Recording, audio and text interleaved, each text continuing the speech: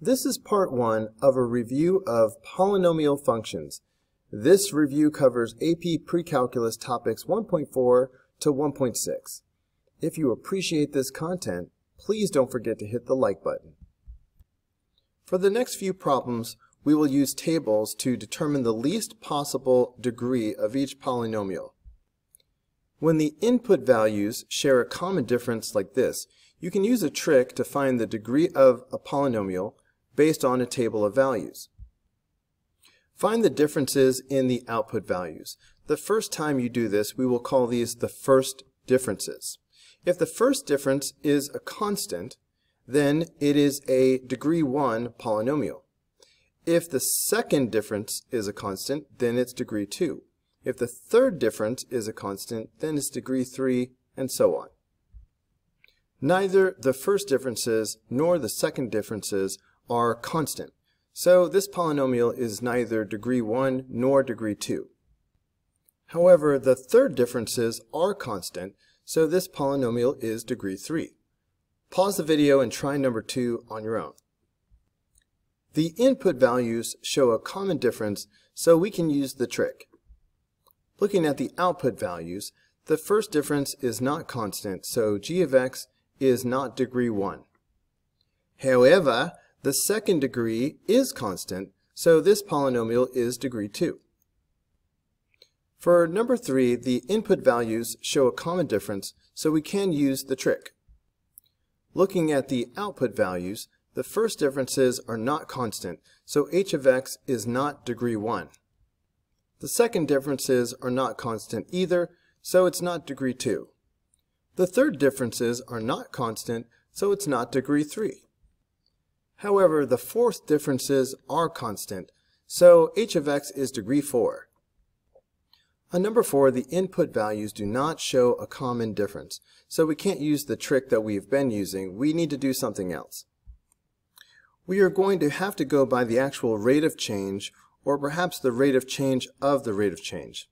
So here's a chart that we learned earlier in the unit. If the rate of change is constant, then the function is linear, meaning degree 1. If the rate of change of the rate of change is constant, then the original function is quadratic, meaning degree 2. So let's see if it turns out to be one of these. To calculate the rate of change for each interval, we will need the output value differences. So here they are. The rate of change is the change in y divided by the change in x. In other words, the change in output value divided by the change in input value. So for this first interval, the rate of change will be 1 over 1, which is 1.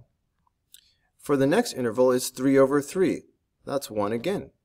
5 over 5, 7 over 7, and 9 over 9. So we see that the rate of change is constant.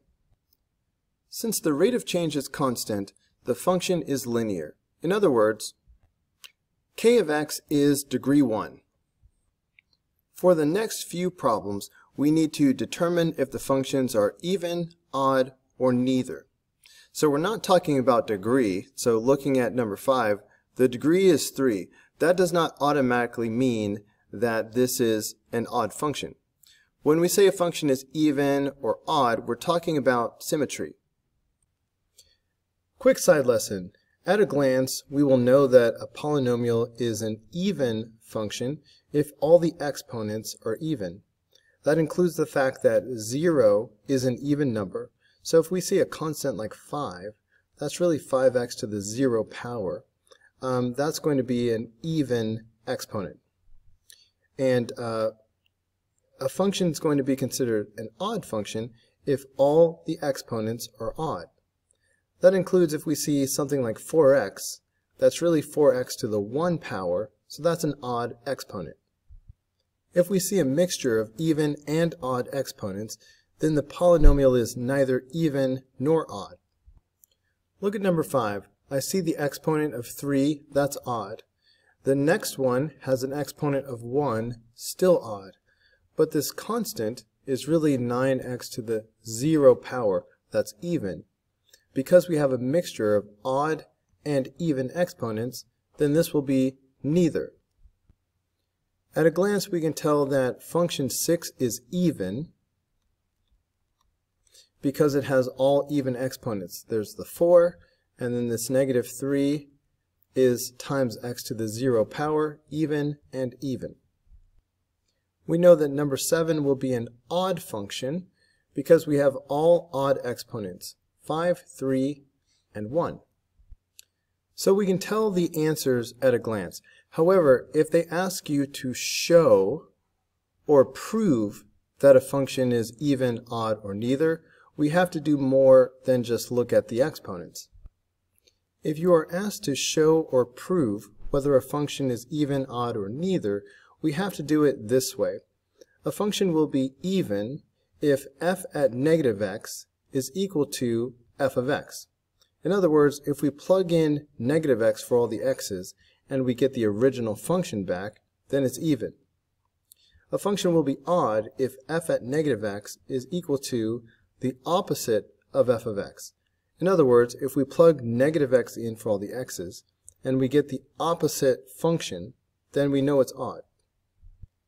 Let's go back and redo number 6 as a proof. So we always start by plugging in negative x. So let's do f at negative x. That means everywhere you see an x, write negative x instead. So we have negative x to the 4th power minus 3. When you raise negative x to an even power, the negative goes away. If you raise negative x to an odd power, the negative stays, even without the parentheses. But in this case, we have the even power, so this negative goes away, and we have x to the 4th power. But then we notice this is the same as the original function. In other words, f at negative x is equal to f at x. All right, I'm just substituting f of x back in for x to the 4th power minus 3. Add on this conclusion. We say f of negative x is equal to f of x, so f of x is even. Let's redo number 7. We start with g at negative x. Substituting negative x in for all the x's, we have this. So remember, when we raise negative x to an odd power, the negative stays. So even without the parentheses, I'm going to have this extra negative. So this is going to be a negative times a negative, which will become a positive. So we will have positive 6x to the 5th power without the parentheses. Another negative exponent, another odd exponent means that this negative will stay. It'll end up here in the front, so we will have negative 2x to the 3rd power once we take the parentheses away. This last one doesn't have an exponent, so of course this negative stays. So we have a negative times a negative, which is a positive.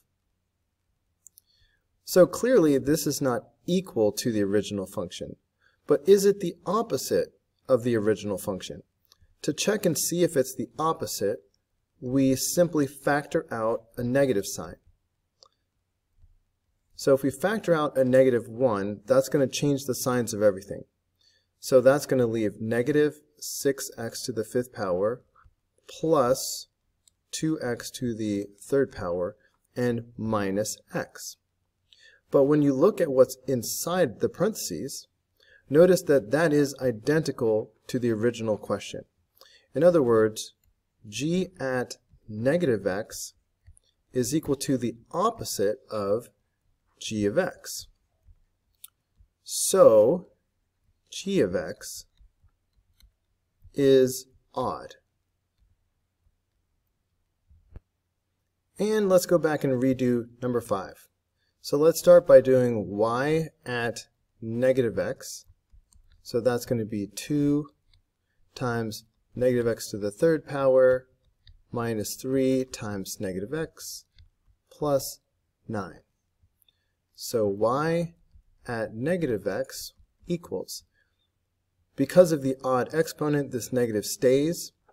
So I'm going to have negative 2x to the 3rd power without parentheses. This one, there is no exponent, so this negative will definitely stay. We have a negative times a negative, which is a positive. and then we just have the 9. So first of all, does this equal the original function? Nope, the 9 matches, but then the other terms have opposite signs. Well, what about, does this equal the opposite of the original function? If we take out a negative sign to check that out, all the signs will change on the inside. So this would leave positive 2x to the third power minus 3x minus 9. Does the function inside the parentheses match the original equation? Well, the first two terms match, but the last term doesn't. So here's the conclusion. Since y at negative x does not equal y, and y at negative x does not equal the opposite of y is neither even nor odd. Number 8, the graph of g is shown above. Notice that the domain is -5 to infinity. We have a closed circle over here at -5, but on this side it goes forever. Use the graph of g to answer the following, or write none. Part A, g has a local minimum at x equals blank.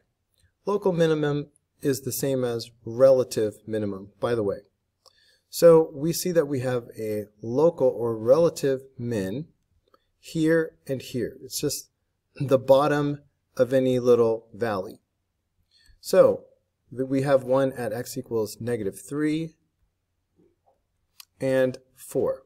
So you should list both of those. G has a local maximum at x equals what? So we definitely have a local maximum here, right? That's at the top of a hill, so that's a local maximum. But any endpoint will also count as a local maximum. So this endpoint that is on a high point is also a local maximum. This will not count as a local max because it's an arrow, it really goes forever. So we're going to say g has a local max at x equals -5 and 0. The absolute maximum, which is also known as the global maximum of g, would be the highest point on the graph. At a glance, it seems like maybe this would be the answer, but no, because of the arrow over here, which tells us that this graph really goes on up forever. So this is not the highest point on the function. There is no highest point. So for this one, we really need to say none. The absolute or global minimum is the lowest point of a graph, which we see to be right here. So we say the global minimum is, and now we say the y value. So the absolute minimum is -3.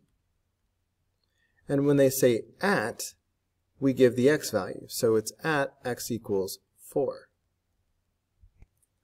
Number 9, part A. Find the average rate of change of f of x on the interval from -5 to -2. On the interval from a to b, the average rate of change is given by f at b minus f at a divided by b minus a. This is really the same as good old y minus y over x minus x, which gave us the slope. It's going to be the slope of the segment connecting the value of the function on the left side of the interval and the value of the function on the right side of the interval. So at -5, we are here. Focus your eyes on that dot. And then at -2, we are here. Well, okay, we're here, okay? Watch out, because it's we got this open circle and it's really way up there. So we're really talking about the slope of this segment.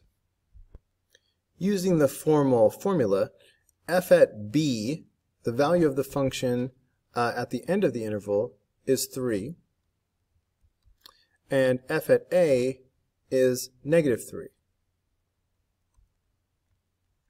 And then b minus a is just the -2 minus -5. This is really 3 plus 3, which is 6. And this is really negative 2 plus 5, which is 3. And that's going to simplify it down to 2. Of course, because we have the graph like this, we could have just found the slope by thinking about rise over run. If we think in terms of rise over run, this is up 6 and over 3. So that would give us 6 over 3, which equals 2 right away. But this is sort of the formal way to do it. So for part B, we need to find the average rate of change on the interval from 1 to 3. So at x equals 1, we are right here. At x equals 3, we are right here. So really we're just finding the slope of this segment. So I could do the formal rate of change formula, which is like y2 minus y1 over x2 minus x1. But I already know what this is going to be, because just looking at the segment, the slope, rise over run, this is down 1 over 2. So I know that that slope is going to end up being negative 1/2. But sure enough, if you simplify this out, negative 2 minus negative 1, you know that's going to be negative 2 plus 1 over 3 minus 1. And yeah, that simplifies down to negative 1 over 2. So that's the answer to part B. The average rate of change from 2 to 5. So 2, at x equals 2, the function is here. At x equals 5, the function is here. Since I was kind enough to give you a graph like this, let's cheat and skip to the final answer. The slope, rise over run, so this is up 5 over 3. So I know the rate of change is going to be 5 over 3. Notice that I know that it's going to be positive. Look at the way it's going uphill from left to right, so you know it's going to be positive. So if you wanted to actually show your work really formally, then now we're into y2 minus y1. So that would be 3 minus negative 2 over x minus x. So this is going to be 5 minus 2. And that would be 3 plus 2 over 5 minus 2, which sure enough gives you 5 over 3, just like we knew from the start. Hey guys, don't forget to like and subscribe, but also if you found this video helpful, there's a lot more where that came from. You can click the upper link, which will take you to the whole unit playlist, or you can click the lower link, which will take you to the next video in the playlist. See you there.